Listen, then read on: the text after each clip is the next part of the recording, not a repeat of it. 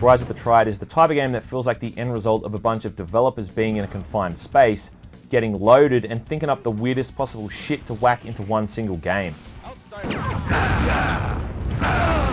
Released in 1995, developed by Apogee Software and running on the then dated Wolfenstein engine. Initially planned as a sequel to Wolfenstein 3D, it ended up being something else entirely.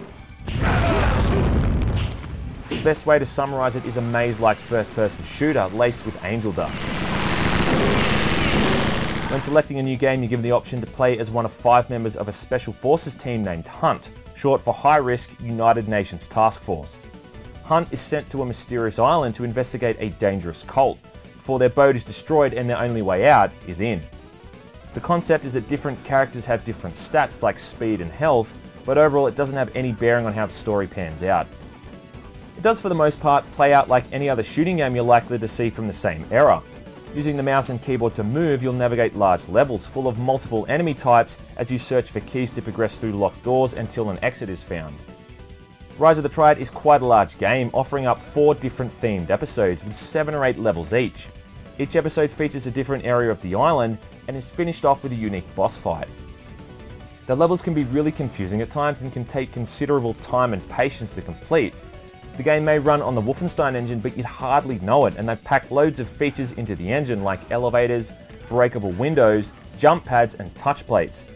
Jump pads function like how they sound, launching you high into the air to collect items or just to pass otherwise dead ends, whilst touch plates are near invisible tiles that when walked over, open up passageways and other locked areas. On top of that, you've also got to avoid all manner of traps and hazards in the game's various levels, from fireballs shooting out of the walls to spinning blades or just large pillars that move around the environment, crushing everything they touch. Then you got a bunch of power-ups like God Mode and Dog Mode, which, well, turns you into a dog.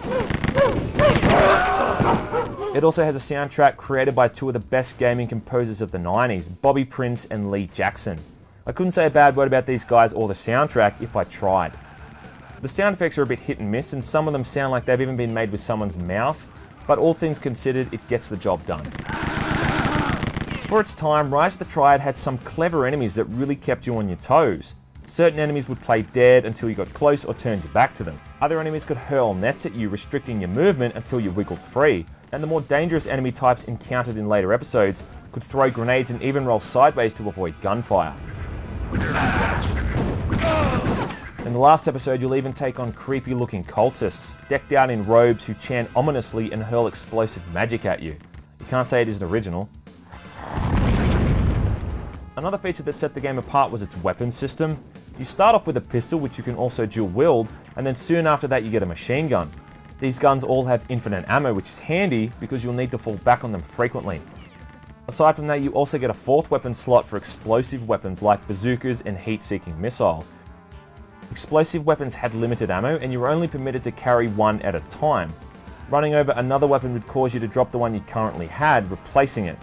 And it should be said that some of these explosive weapons, whilst not entirely original, are damn fun to use. They do have something of a learning curve as well, as they could quite often cause some hefty splash damage if you're not careful. The standouts are definitely the firewall, which shoots out an impenetrable wall of fire at enemies, charring them to the bone, and the firebomb, an utterly devastating weapon that detonates in a large X formation, blowing everything to shit unlucky enough to be in its range. In the last few levels, you'll also get your hands on some magical weapons like the Dark Staff and the Excalibur, which can be used to give enemies in a single hit or shoot out an arc of exploding baseballs. Killing an enemy with any of these weapons would often send eyeballs and blood spatters flying across the screen, kind of adding to the game's tongue-in-cheek tone. Rise of the Triad's biggest strengths is also one of its biggest detriments, and that's the level design. One of the game's claim to fame at the time was that it had levels up to 40 or 50 square meters in size. Now, I can appreciate that from a technical perspective, but it doesn't translate so well into gameplay. It means you'll be doing a lot of key hunting, as almost every single level is full of multiple locked doors, which require one of up to 4 different key types to unlock. Touch plates, as I mentioned earlier, often open up passageways and hidden doors, but these are often required to finish certain levels, and that can result in a lot of backtracking. Keys are often hidden in the most difficult and hard to reach places, often far away from the door they're actually meant for. I've never been too fond of these older type of maze style games, and Rise of the Triad is definitely one of the worst of its kind in that regard. Then there's some small problems like the auto aim not working at certain times, and the way enemies can whittle away at your health from the other side of the level. But I think the game's biggest problem is that it just had the misfortune of being released after Doom, a problem that plagued many shooting games at the time, and it just looks prehistoric in comparison.